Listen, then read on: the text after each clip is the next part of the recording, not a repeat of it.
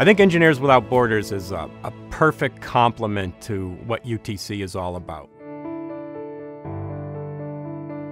We originally got started in Nepal in 2011. We partnered with a community up in the Himalayan highlands region that had a lack of access to potable water. We were involved for 6 years, and we implemented a large-scale solar-powered water system that pumped hundreds and thousands of liters of water up a mountain every day to distribute into a mountaintop community that had no access to water. And it really changed the lives of the people in the community for the better. It's really impacting their lives. It's changing the entire structure of their day, so they can help their husbands do work. They can send their children to school. The combination of engineering, global reach, helping other people, I think really resonates with the employees of United Technologies.